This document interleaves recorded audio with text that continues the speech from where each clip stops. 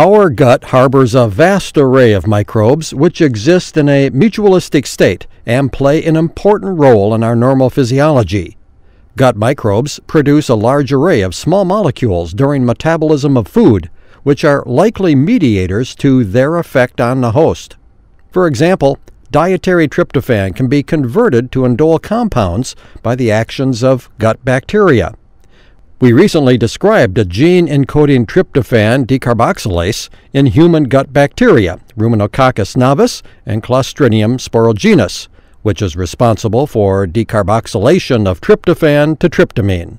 Interestingly, this pathway is rare among bacteria in general, suggesting it may represent a selective way for gut microbiota to alter host function. Hence, in this study, we investigate the biological effects of bacterially produced tryptamine. We found tryptamine increases proximal colonic secretion in tissue preparations. This effect was inhibited by antagonists acting on serotonin receptor 4 and was absent in mice lacking the serotonin receptor 4. Serotonin receptor 4 is a G protein coupled receptor expressed along the entire colonic epithelium, making it amenable to activation by bacterial metabolites. Upon ligand binding, serotonin receptor 4 activates adenyl cyclase, resulting in generation of the second messenger cyclic AMP.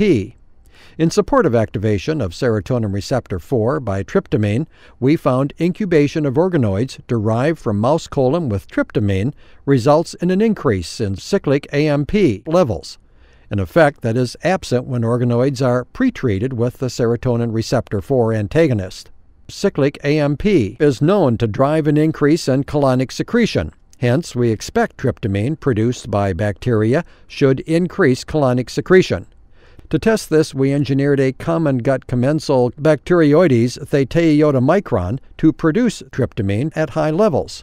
We found that colonization of germ-free mice with tryptamine-producing bacteria results in increased stool water content and faster gastrointestinal transit when compared to non-tryptamine-producing strain of Bacteroides thetaiotomicron.